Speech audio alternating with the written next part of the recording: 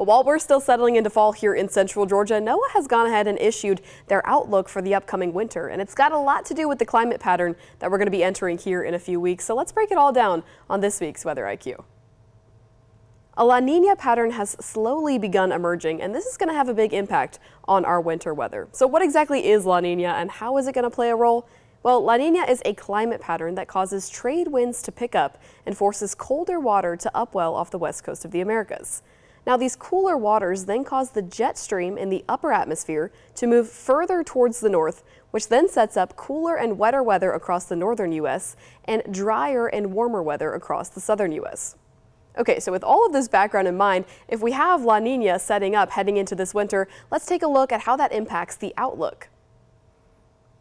Now, winter begins on December 21st, so this outlook runs from December through February, and you'll notice, starting off with the temperatures, warmer than average temperatures are expected across the southern U.S. this winter, and in the rainfall department, less rainfall than normal is expected across the southern U.S. as well.